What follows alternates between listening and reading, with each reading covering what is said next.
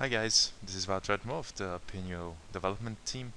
Today I'm going to show you how you can further customize the look and feel of your Opigno site. Show you how to change the header, for example. I'll show you where to change the logo. But also I'll show you how to add items to the left menu, which is a question we get asked a lot. So if you go to Administration, Manage Display Settings, here you see some settings. For example, here the logo. So by default it uses the Opigno logo. But if you uncheck this box, it allows you to upload a new file that will replace the Opigno logo. Note that it does not resize your logo, so you have to give something that will fit inside the header. Same goes for the shortcut icon. So that's the icon you see here in my browser tab. So here as well you can upload a new one. Just going to use the defaults for now. And you can also use another image for the header. Let me show you this one. This is the easiest. Let me use this beautiful image here. So if I save now, boom, here you see it replaced the header with my new image. Another question we get asked a lot is, how do I add stuff to this left menu? Well, first, still under appearance settings, you want to make sure that under menu settings here at the bottom, the main menu source is set to main menu or any other menu you wish. In older versions of Opigno, it was set to none by default, so make sure you have main menu selected. And now, if you are logged in as an administrator user, you have this black menu at the top. So if you go to Structure, Menus, Main Menu, here you see the different items that represent the left-hand menu. And if I add a new link, for example, let me say I want users to redirect to Google. So what will be set here. Now, one important thing is that you need to give it either a CSS ID or a CSS class so that we can give it some styles. Let me just give it an ID of Google and save. So here you see I have a new item in my menu, but currently it doesn't have any icon. If you go back to Administration and Manage Display Settings,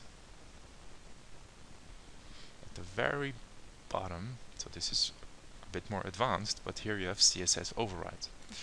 What this gives you is, it gives you a CSS editor. It allows you to change specific aspects of the site however you see fit.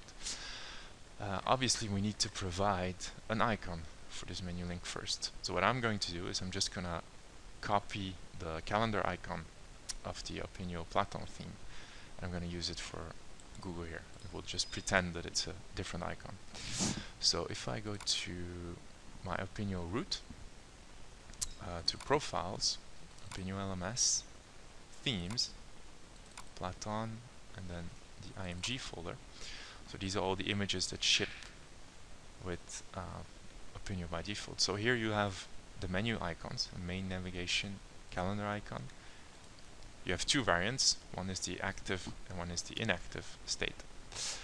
So if now I go back to my Opigno and let me go to Sites, Default Files.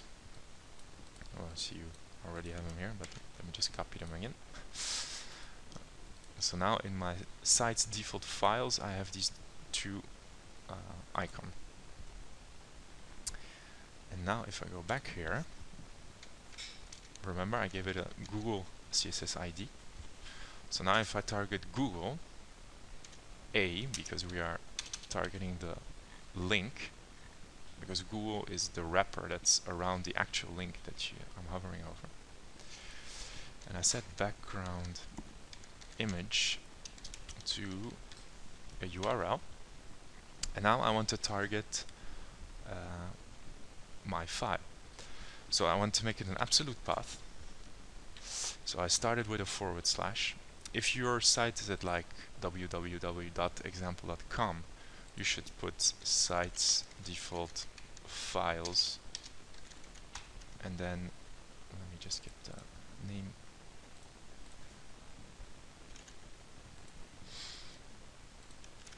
So this is if you copied it in the same location as I did. However, myself, I'm a local host here, and I'm in a subfolder called Opigno. So I need to add this to my path for it to be an absolute path. Now if I save this, boom, you see that here it uses the new icon. However, note that if I hover over it, it doesn't use the other state, the white icon. So for me to use the white icon, I go back to my CSS overrides, I just copy this, paste it.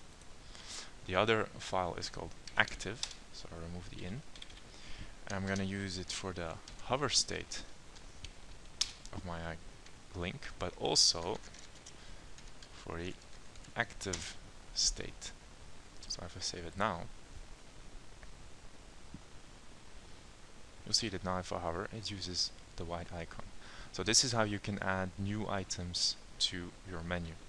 Let me also just specify that if you're not familiar with the way Drupal handles menus, is that in this interface you can just drag and drop. So say I want it to be the second one in the list, I just put it here. So hope you enjoyed this video. Stay tuned for more information. Bye.